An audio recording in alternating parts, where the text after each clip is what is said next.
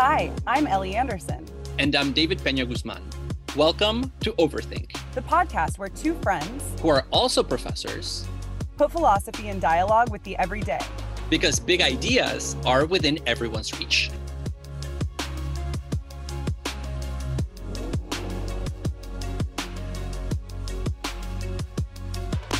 Just a month into governing, the Joe Biden administration said that they will be looking into a plan for reparations.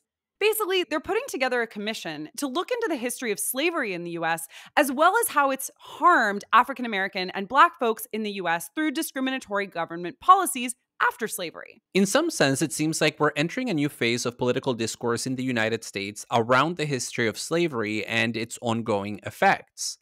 Reparations have been discussed at least since the end of slavery over 150 years ago, but have recently started to make a comeback into the mainstream, to some extent thanks to an article that Ta-Nehisi Coates wrote in 2014 in The Atlantic entitled "The Case for Reparations," where he talks about the importance of reparations for Black Americans who are descendants of formerly enslaved people. And as a result of this article, Coates went on to testify in front of Congress only a couple of years ago in 2019 to make this case before lawmakers, hoping to make what was previously a theoretical argument into an institutional reality. And, I think one of the things that's really powerful about Ta-Nehisi Coates' original argument about this in 2014 is that his article focuses on a single individual story, that of Clyde Ross. And so Ta-Nehisi Coates' original article really trades on his power as a writer to enlist the feelings of readers through crafting a compelling story, in this case, a true story. Yeah, and I think there's a way in which he humanizes reparations by tracing the story of this one Black man, Clyde Ross, who was born in 1923. And throughout the article, what Ta-Nehisi Coates does is takes us through the life of this man from his childhood in Mississippi to his adult life in Chicago, pinpointing all the ways in which wealth was stolen from his family first and subsequently from him by white society, including by private individuals who would literally come and steal his family's property when he was a child, to government officials who would fabricate stories about back taxes that were never paid as a way of appropriating their property, all the way to his life as an adult trying to become a homeowner in Chicago and dealing not only with extremely predatory and racist practices on the hands of real estate agents and lawyers, but also redlining practices by the newly established Federal Housing Administration. And so what you see in this article is essentially a biography of a Black man told from the story of the ways in which Black wealth is stolen by a set of institutions, some of them private, some of them public, some of them somewhere in between, that are designated to effectively take the product of Black labor and profit off of that. And in focusing on practices like redlining, what we see is that reparations for slavery are so far from enough for those who talk about the importance of reparations. Because well after slavery, there have been all kinds of formal and informal policies as well as laws that serve to prevent Black Americans in the US from accruing intergenerational wealth, from having access to jobs and education, and these sorts of things that really, really multiply and proliferate throughout the entire social sphere.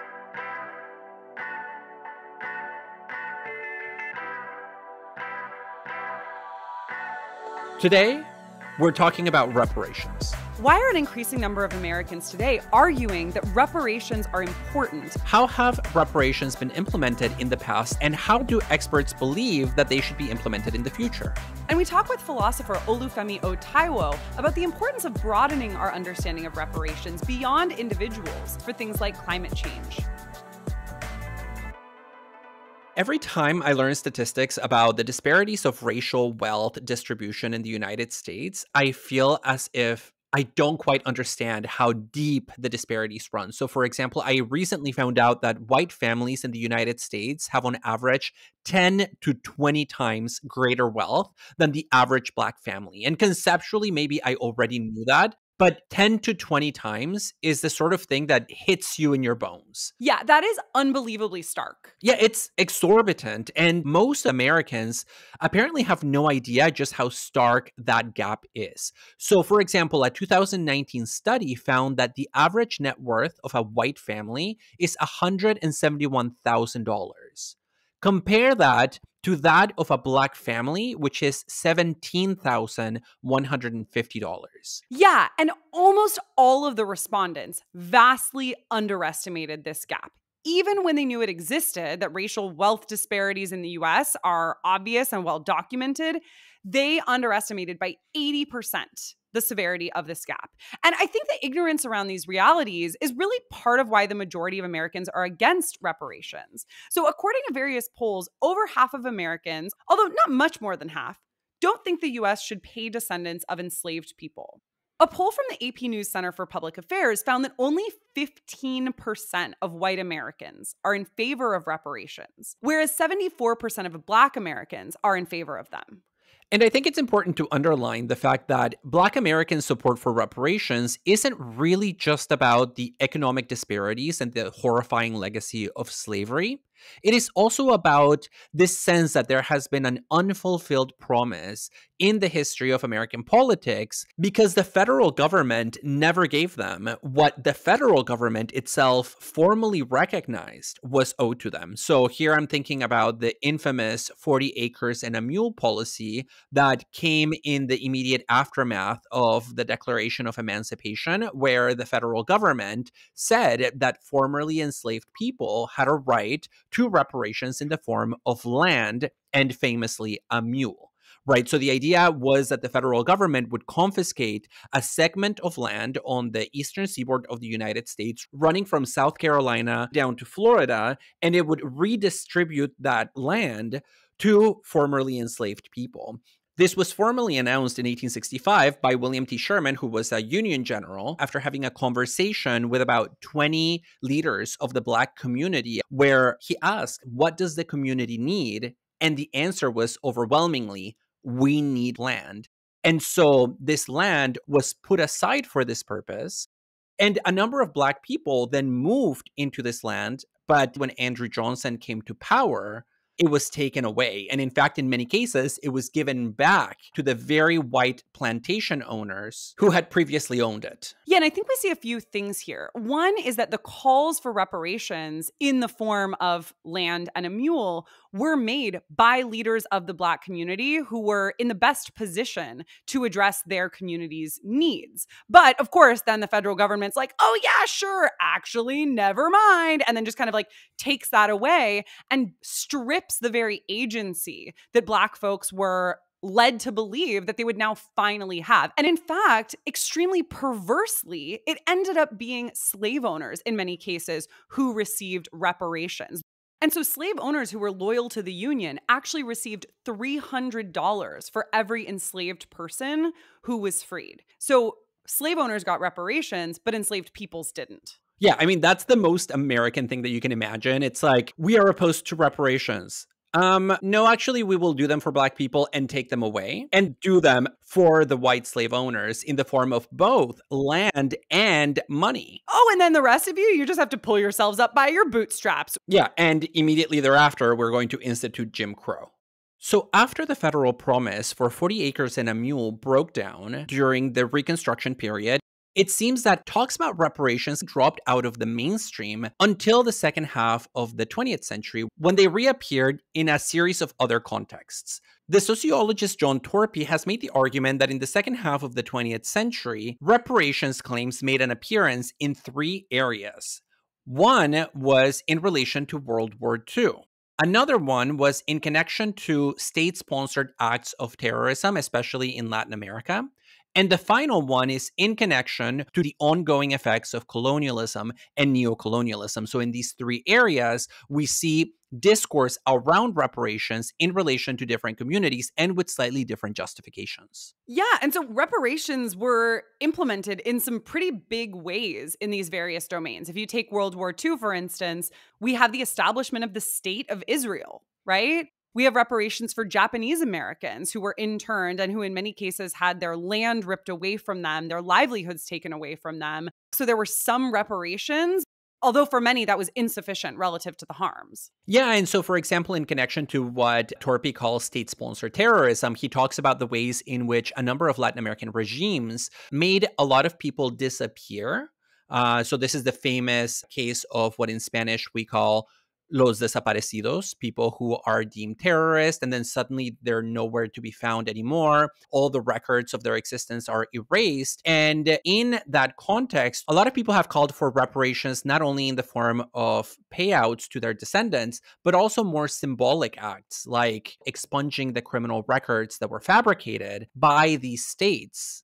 So it really highlights how varied reparations can be and how context sensitive they can be. And I think sometimes when we think about reparations, it seems like this radical political move. But like in the case that you just mentioned, David, of those who were disappeared in Latin America, the simple call on behalf of family members to get a buyout for those who were killed is literally what a life insurance policy is, right? And so like they're asking for the bare minimum. And the bare minimum sometimes as a recognition of the existence of these people whose legal status was denied by the states that made them disappear. The bar is simply a recognition of the fact that these people were. And in connection to the last category that Torpy talks about, which is colonialism and neocolonialism, this is where he fits the discussion around reparations for descendants of formerly enslaved people, especially in the United States, although that has been a conversation that has been had in other places as well. And so is Torpy's point to draw attention to places where reparations have been implemented? Or is it a more prescriptive claim that there should be reparations in these three domains of World War II, state-sponsored terrorism, and colonialism? Well, his claim seems to fall somewhere in between, where he says it's in these three areas that we see reparations claims unfolding as normative demands that correct a historical injustice. And so what is important about reparations claims in these areas is that they don't simply make a utilitarian argument about ways to move forward. And so reparations are not simply something that is going to create economic efficiency or that is going to help society run a little bit more smoothly.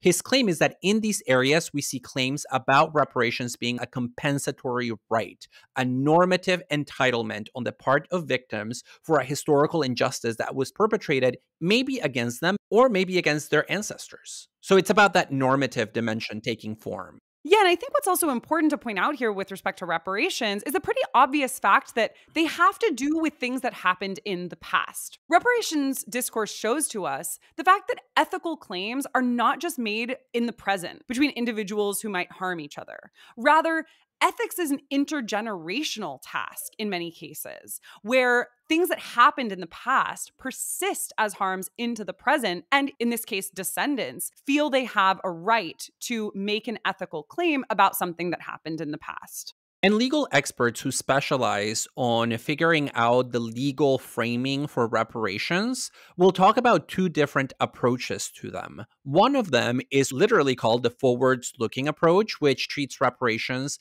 as justified in terms of the positive effects that they will have. So again, this is a utilitarian argument. And the second approach, which is the backwards-looking one, which really emphasizes not only that compensatory dimension, the fact that they repair a harm that has been done in the deep past, but also bring to light the importance of reparations having a symbolic dimension. So think about something like the importance of an apology for slavery, an apology for Japanese American internment, an apology for apartheid, and so on. The value of the backwards-looking approach seems to be that it really explains what is unique about reparations as opposed to other social programs that might try to alleviate disparities between the races, for example, but that are not necessarily tied to a particular historical event. Yeah, I want to think a little bit about the collective responsibility that's involved here. In the context of reparations for slavery, for instance, I think an argument that a lot of white people will make, who, as we know from the statistics, are overwhelmingly against reparations, is that, well, my ancestors didn't own slaves, and so why should I pay for reparations? So in my own family history, for instance, on both sides, my family members immigrated from Scandinavia. And they settled in the Midwest in like, I think the earliest was mid-1800s or something. And so they were living in the US still at the time of slavery, but they were all in the North. None of them owned slaves. And then they moved to California. Even though my ancestors didn't own slaves, though, they still benefited in all kinds of ways from white privilege. So, my ancestors were not discriminated against when they were trying to receive a home loan. Part of my family, when they moved to California, settled in Orange County. And Orange County had laws against Black folks living there. And so even though my family didn't own enslaved people, my family's ability to settle in Orange County and to accrue intergenerational wealth, which led to educational opportunities, which led to career opportunities, is still built upon the backs of enslaved folks in the US. And I think you could say the same thing even for white people who are maybe only first-generation American, although it would look a little bit different than my family's history of privilege. No, I think that's right. And one of the things that this makes me think of is the fact that we typically operate with individualist notions of responsibility, where in order for us to recognize that we owe somebody something, we seem to believe that we need to establish a one-to-one correspondence between the perpetrator of an unjust action and the individual victim of that action. So it's almost as if we need clear-cut mapping rules of guilt and victimhood in order for us to recognize responsibility. And something that a number of philosophers, especially in the 20th century, have contested is precisely the idea that responsibility is purely individual. And so talk about collective responsibility has emerged. Yeah, and I think in addition to focusing on the way that this responsibility is shared, arguments about collective responsibility also need to focus on the temporal dimension of them, right? The fact that collective responsibility stretches between generations rather than just being something even among a group that exists in the present. And so one of the ways in which I think about this temporal dimension is to say, well, if you agree that people can inherit wealth, right? If you're entitled to inherit the wealth that your grandparents passed to your parents and your parents passed on to you, why shouldn't you also inherit their debts, their responsibility for their crimes?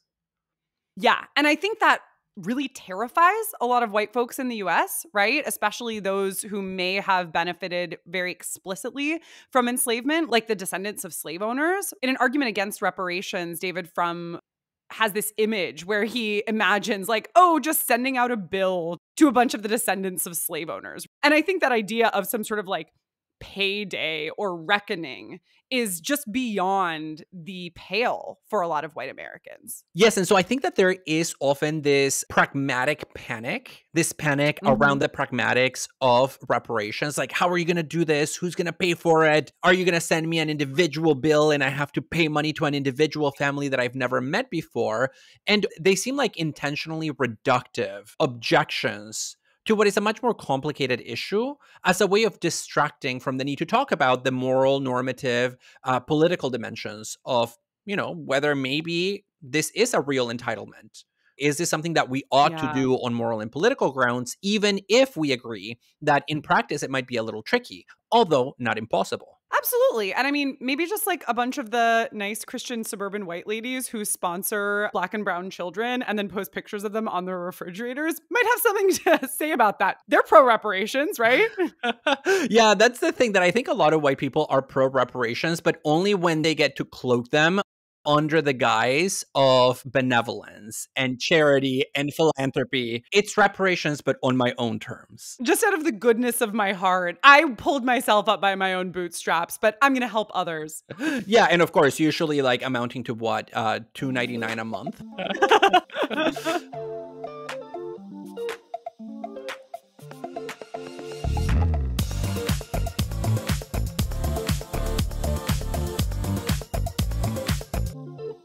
Today, we're speaking with Olufemi Taiwo about reparations. Dr. Taiwo is an expert in political philosophy and the philosophy of race who teaches at Georgetown University in DC.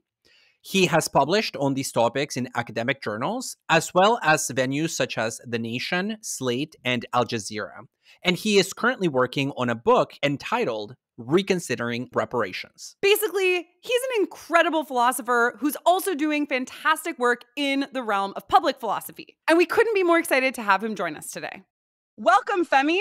Hi, Femi. How's it going? Glad to be here. Thank you for joining us. Now, for a lot of people, when they hear the concept reparations, their minds immediately go to reparations for slavery.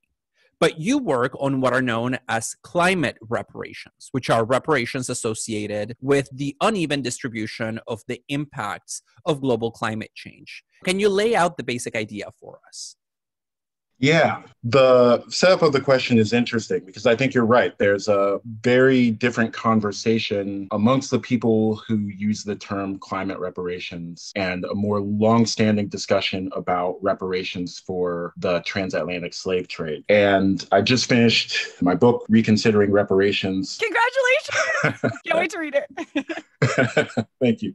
And the central idea of the book is that these two very different conversations about reparations are the same conversation. And more or less how I do that is by trying to develop a view of racial injustice on which we can tell a fairly continuous story about how it was that our current global political system was set up in a racially unjust way, and how it is that that setup is responsible for the deeply racially unjust vulnerabilities that are going to characterize the climate crisis going forward. So let me ask you about that, because if there's a connection forward, then presumably there is also a connection backwards. Is it the argument that slavery reparations and climate reparations have to happen at the same time? Or is it that reparations for climate, by their very nature, are also reparations for slavery? I think the answer is pretty close to the last option that you presented there. Basically, environmental vulnerability, so not just how likely you are to experience negative events like hurricanes and flooding, but what happens to you as a result of that? How many resources do you have access to rebuild your life in response to these events? Where is the housing constructed that is disproportionately vulnerable to these events, right? How are social resources mobilized to provide disaster response based on seeing you as a sympathetic figure, for example, or in the other direction, how are resources of violence mobilized to police you even in the aftermath of climate-related events? And if we look at the answer to all of those questions, they tell a deep story about how things that we think of as weather events, things that we think of as calamities that are primarily ecological, what the rain is doing, what the wind is doing, are actually powerfully shaped by the regular aspects of our social system. Overwhelmingly, our social systems act to protect the people at the top of the various relevant hierarchies. And the history of those hierarchies is that they're co-constructed. And co-constructed by what? Well, let me tell you a story about the transatlantic slave trade. Let me tell you a story about colonialism, right? So it comes full circle.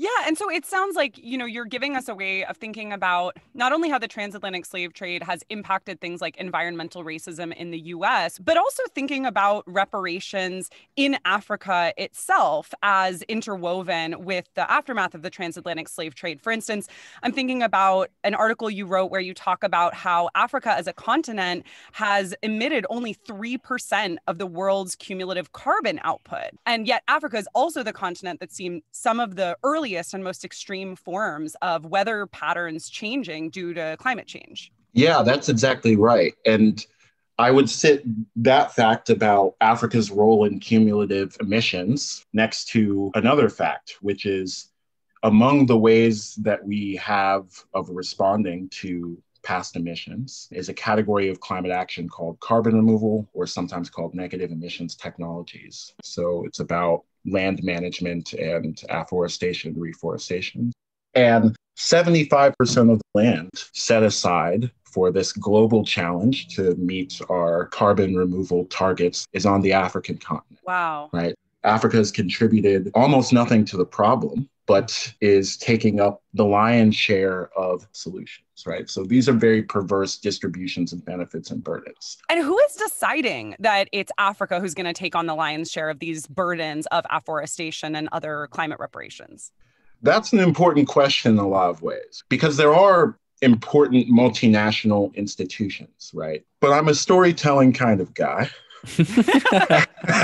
And the good kind too. Let me tell you a story about how we got these institutions, right?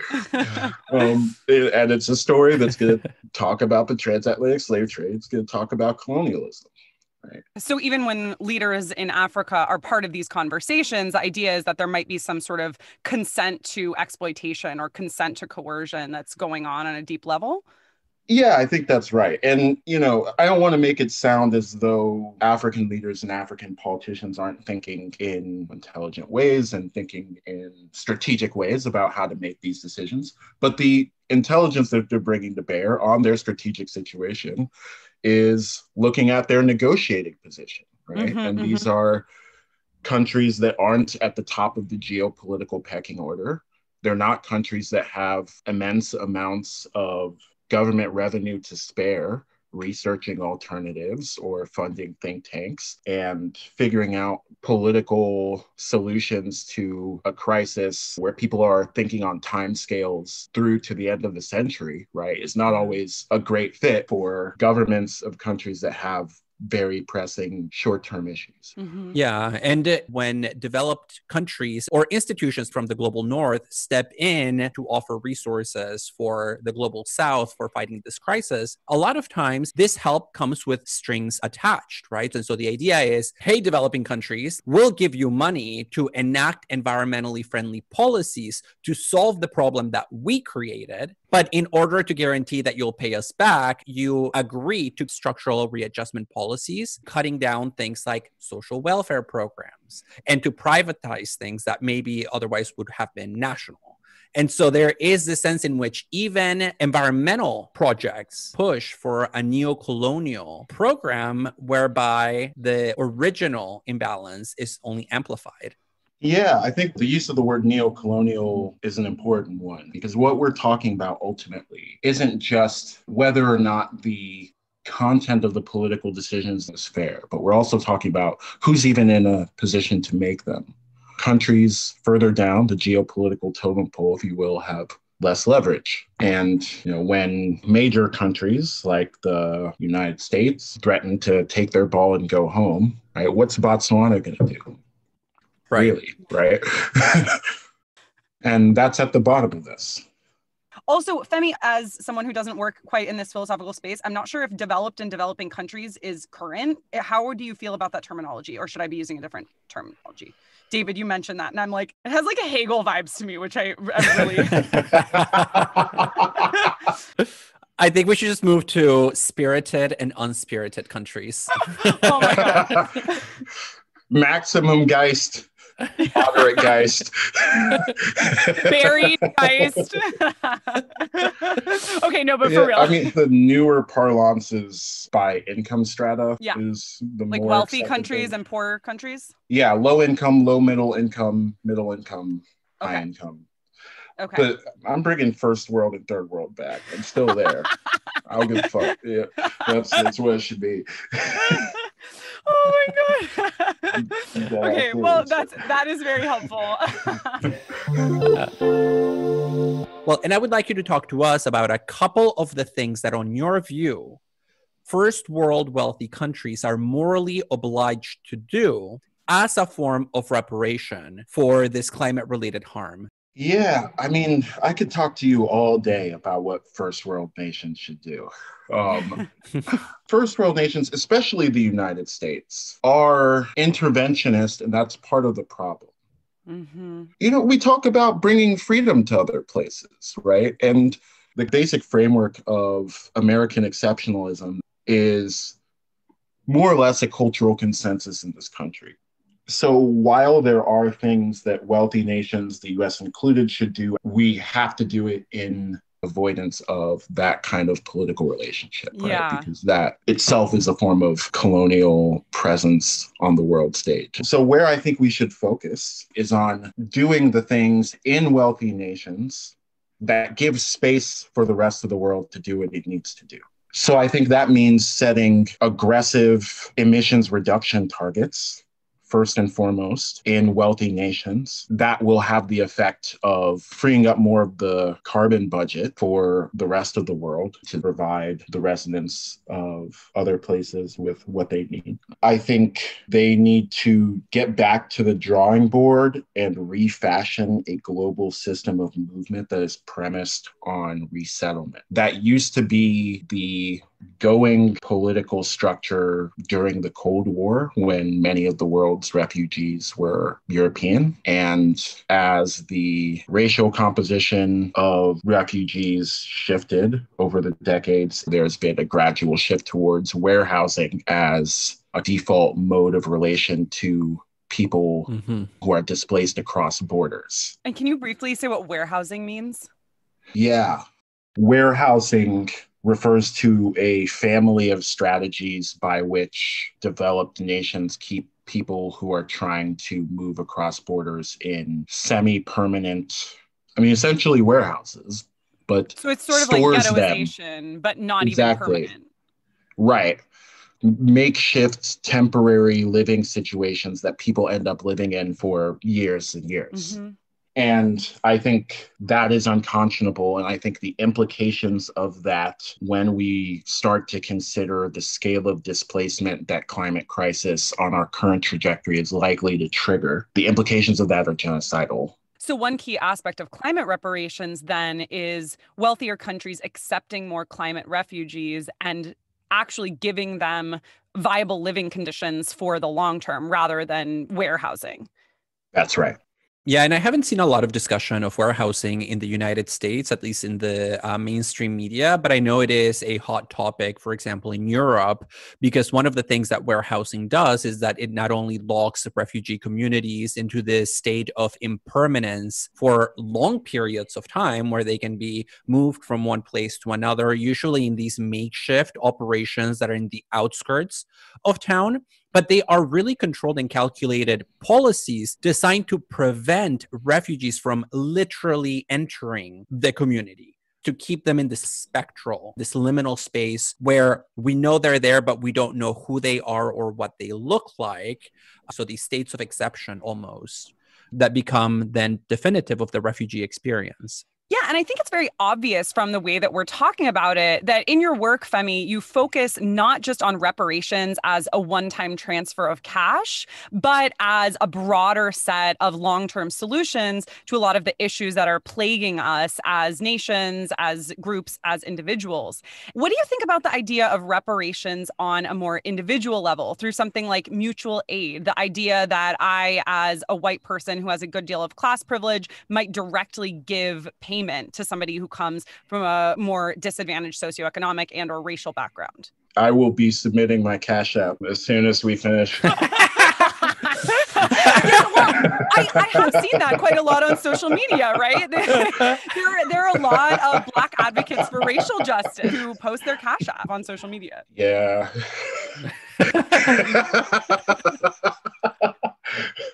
All right. What do I think of this? Okay. What I think of individual level reparations is well spelled out by what I think about reparations in general. What is reparations supposed to accomplish, right?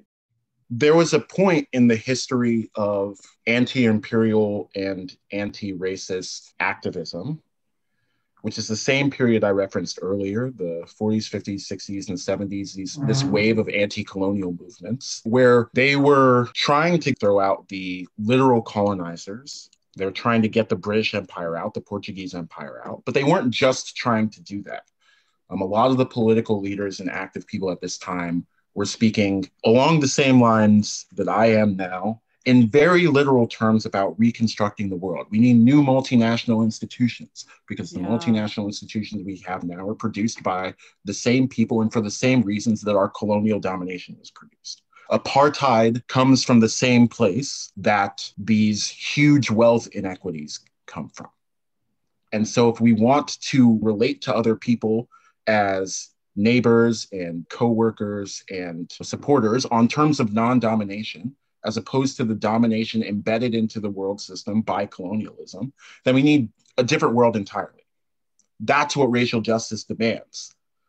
And so Ellie If you think you can get that world by cash apping me $50, go ahead, right?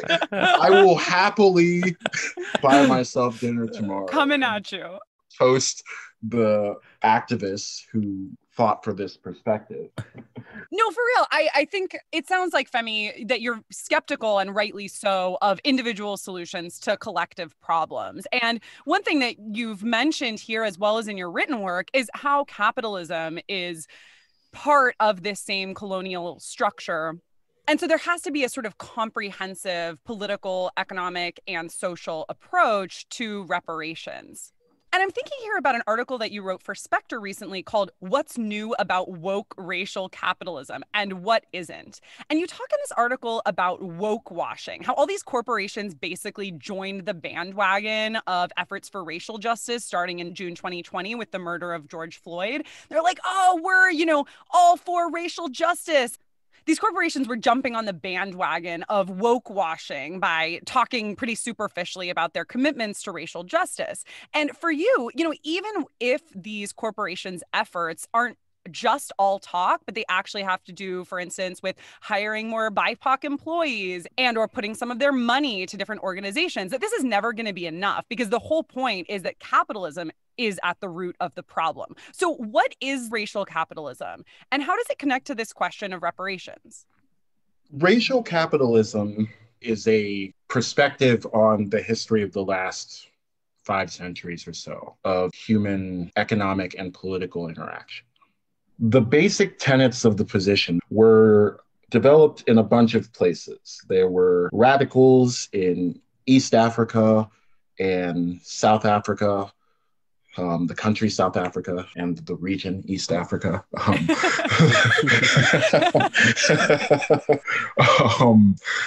The particular strand of racial capitalism that I think about was popularized by Cedric Robinson and picked up on ways of telling world history, global history, that had been developed by people like Oliver Cox and Eric Williams, both of whom were Caribbean thinkers. Cedric Robinson is African American. But basically, what all these people are doing are trying to say, what's the connection between the way that we produce things and the way that society is organized more generally? And the story, more or less, is that what was spread by the cycles of conquest and colonial domination started by the European voyages of 1492 and thereabouts was a total system of social organization. It wasn't just some economic linkages or trade linkages. Yeah. So the transatlantic slave trade and this broader system of colonialism started the Industrial Revolution.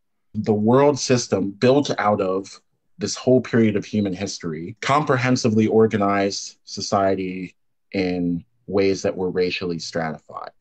It's interesting that this way of thinking is so controversial now, given that the connection of racial stratification to these colonial conquests just decades ago in the 20th century would have been unmistakable.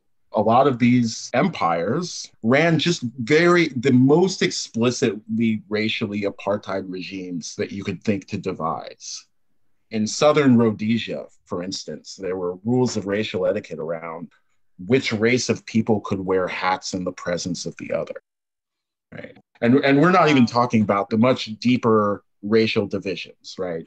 In colonial Kenya, they had strata of pay that were explicitly racialized. The highest paid Black workers made less than the lowest paid Asian workers, who made less than the lowest paid white workers. There were just very explicit racial divisions in economic life. And so until very recently in human history, the connection between race and capitalism was written down. Now we pretend it's so mysterious, but it's not at all. Thanks, neoliberalism. I'm at least encouraged by the fact that I think there's a huge growing contingent of young people who are really aware of this. I notice that with my students, for instance. But I think you're also right to point out that there's been quite a collective forgetting, especially in the US. Yeah, a collective forgetting, a very motivated obfuscation of things. Yeah. And motivated in odd ways. You know, even people who work on race sometimes resist this because they think that it's failing to take race seriously if we acknowledge that there was a strong economic component to how it worked, right? Mm-hmm. But being enslaved was a very economic proposition. It literally meant you couldn't sell your labor and someone else owned it. It meant that you could serve as collateral to stabilize their loans, right? As 272 people did for Georgetown, where I work. Wow. When Georgetown got into financial trouble, they liquidated their assets, which meant selling people. This was a very explicitly economic relationship. And the point of racial capitalism is to show how social life in general, and not just production, was affected by these racial stratifications. But they were shot through with economic considerations. It's just true. So, Femi, in your writings about reparations and climate change, you make the argument that one of the dangers of not taking a proactive approach to climate reform is that we're likely to see the spread of what Naomi Klein has called eco-fascism. So can you talk to us about what this concept means and how it connects to the global refugee crisis? Yeah, eco-fascism is one of these contested terms because it takes a term we've been bandying about in US discourse for the last 4 years, fascism, and takes, in some ways, an equally contentious term, eco, and puts them together. The thing that matters is that there are violent right-wing elements who want to, in a variety of ways, pursue policies that will lead to death and destruction for people in the third world or global south or whatever euphemism you like. They will do so by means of border militarization, border violence. They will do so by means of warehousing. They will do so by means of conflict over resources. And these people have a better shot in a world where we fail to mitigate as fast as we need to, adapt as fast as we need to, remove carbon as fast as we need to. And that increasingly looks like the trajectory of the last few decades of politics. Well, and it's interesting that with eco-fascism, what we see is almost a coming full circle of environmentalism, which is sometimes associated in the popular imagination with the progressive left, coming all the way over to the right and uniting with some of the more fascist-friendly corners of a different end of the political spectrum. And this, interestingly enough, is nothing new. So in your work, you also talk about the long and troubling history within the environmentalist movement of right-wing tendencies and racism on environmental grounds. Yeah, that's right. Nowadays, we associate conservationists and environmentalists with people who are left of center. We imagine a long-haired person with colorful clothing hugging a tree, eating soy, some shit like that, right? You know, the most important thing people need to realize about conservationist movements is that these are political struggles about what to do with land, about what to do with natural resources. Mm-hmm. And just sit that thought next to the standard boilerplate definitions of colonialism, right? Someone arrives from somewhere else feeling entitled to the land and resources, maybe plants a flag down, says this belongs to the queen now, and we're off to the races, right? So conservationists, environmental justice movements can be politically useful, but what's going to decide whether they are forces of climate colonialism or forces of justice are the political relationships they develop with the people who are affected by the decisions that they make and what they decide to value. There's a researcher named Mordecai Ogata who chronicles how in the present, first world-based organizations in the name of conservation are trampling over the rights of people in the third world, global south. And so there's an effort to describe climate politics as environmentalists versus fossil fuel organizations. And to conveniently forget the wider backdrop of colonial injustice that is the starting point of planetary politics as such. And from that vantage point, it's a lot less clear whether the first world environmentalists or the first world fossil fuel companies is the good guy or the bad guy. And I think we have to get out of these good and evil frameworks and just start asking direct questions about what happens to people if we do this versus what happens to people if we make some other decision. And that's how we have to move forward. Speaking of looking toward the future, you point out that reparations can facilitate comprehensive social transformation following the work of Robin D.G. Kelley. What do you mean by this? Like, how is it that reparations can go beyond changing the economic conditions of disenfranchised people and actually create such comprehensive social transformation?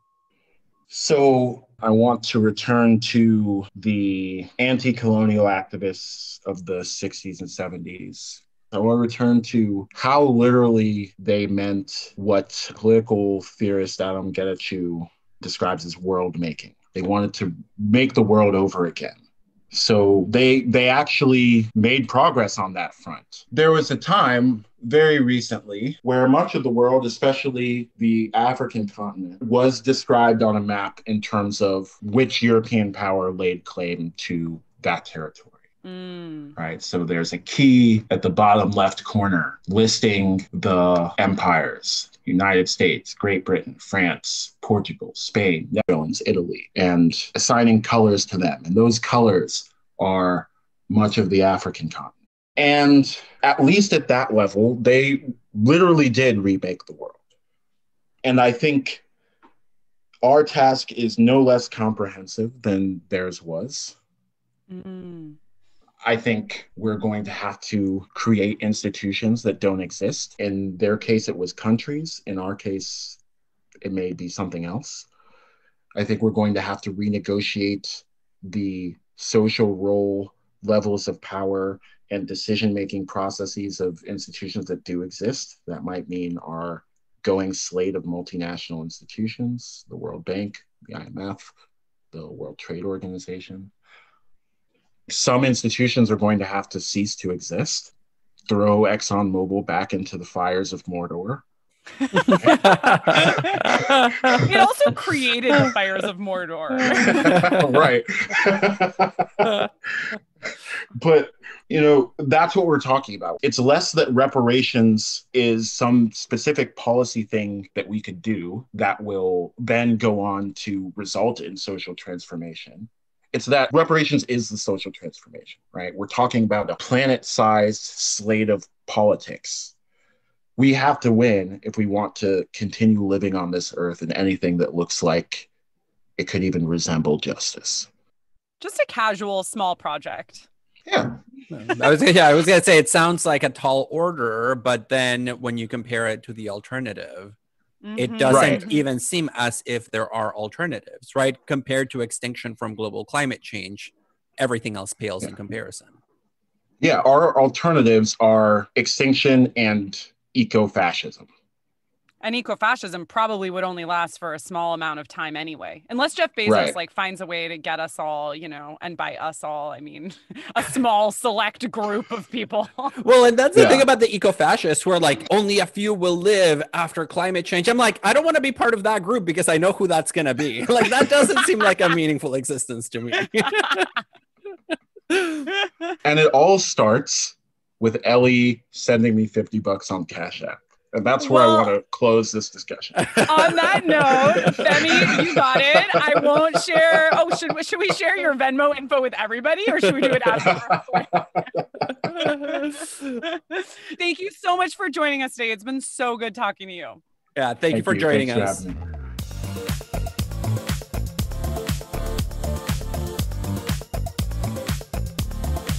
David, how great was that? It was so good. I really love the way in which we are now connecting reparations to things like climate change, which again is not the way in which I think, or I think most Americans think about reparations. Yeah, I mean, I think one of the benefits of Femi's analysis is his ability to just really show how things are all interconnected, which of course is overwhelming to a certain extent, but also so necessary, because I think he really drew attention to the way that colonialism is implicated in the realities of climate change, the changes that have already occurred, but also the changes that are going to happen in the future. And I'm thinking here about teenager Greta Thunberg's famous statement, how dare you? This idea that those of us who are still alive and are of older generations should feel ashamed and chastened by the climate reality that will affect her generation more than it will affect ours, and it will affect future generations even further. Of course, at the same time, Greta Thunberg is a young Swedish girl who was given an international platform. Think about all of the how dare yous of the international climate refugees, who are mostly Black and brown folks, who are really bearing the brunt of this, even more than those in wealthy Scandinavian countries. Yes, and one of the things that we now know from experts in the social and legal and political impacts of climate change is that the world's poorest are the ones who are going to suffer the most from climate change, either because they live in countries that depend primarily on agriculture or simply because of the well-known connection between climate change and poverty. So that if you're poor, you're going to suffer from climate change effects much more intensely and become poorer as a result. Yeah, and among so many possible reasons for that we could cite, one is the inability of poor folks to move to places that are less affected by climate change. And so, if you live in Southern California and you have wildfire damage, but you're wealthy, you could move somewhere, a different state, say, that is going to be less affected by climate change than Southern California is. And sometimes that movement is as literal as the power of your passport, right? The ability to leave your country and enter another country in search of a better life. Because what Femi is drawing our attention to is the fact that even those people from the world's poorest countries or most affected countries who do move then face an uncertain future in Europe or in the United States as refugees who are not allowed to actually integrate into society. Yeah. Now, as we close, one thing that I want to mention is that Femi's work on the connection between reparations and climate change is particularly important because it really expands the horizons of our imagination about what racial justice demands. In particular, because, as we've mentioned before, when we think about reparations, we really think about direct payments to descendants of formerly enslaved people. But in his work, he talks about a different kind of reparation. And here I want to mention the work of the legal theorist Lisa LaPlante, who argues that even though a lot of people raise all kinds of objections to reparations, like, oh, they don't seem very workable, they don't seem very practical, they don't seem easily implementable, they don't seem easy to enforce, she says reparations are a matter of justice. And in fact, anytime that you are having a discussion about justice, you are already having a discussion about reparations, because that's what justice does, is it tries to repair a harm committed. Yeah. And typically we think of that harm, again, on an individual level, and we think of the repair primarily in terms of punishment. And maybe that's the way in which a reparation can happen, by punishing a guilty party. But she says, with reparations in the more technical sense, we come to appreciate the importance of different approaches to justice, where yes, sometimes you punish the person who did a criminal deed, but sometimes you actually have to change your perspective and think about the community, where you're not trying to make an individual whole, you're trying to make an entire community whole, or an entire community's relationship to its own past whole. Yeah, and the way you put it, David, reminds me of restorative justice. And I think, some really have made connections between reparations and restorative justice as a practice of not sort of doling out punishment, but actually working to repair the harms of the community by sharing grievances and having a kind of constructive community conversation about them. Yeah, and that's exactly what LaPlante says. She defends what she calls a continuum theory of justice, where she says all these competing theories of justice that we have, some of which are more punitive, some of which are more restorative, some of which have a focus on economic and social development. She says they all converge around the concept of reparations. And so anybody who is committed to justice must be committed to finding the right way of repairing the right harm. And that requires, in some cases, again, the more technical definition of reparations that we've been discussing, whether those be reparations for slavery or reparations for climate change. Wow. So it sounds like, according to her view, the question of whether you are for or against reparations is kind of a silly one, because It's like asking, are you for or against justice? You might have disagreements on what constitutes justice or reparations, but if you're pro-justice, you should be reparations, at least in some form. Right. For her, justice is reparation, and reparation is justice. We hope you enjoyed today's episode. Please rate and review us on Apple Podcasts, Spotify, or wherever you listen to your podcasts. You can email us with questions, feedback, or even requests for life advice at dearoverthink@gmail.com. You can also find us on Instagram and Twitter at overthink_pod. We want to thank Anna Koppelman, our production assistant, Samuel P.K. Smith for the original music, and Trevor Ames for our logo. Thanks so much for joining us today.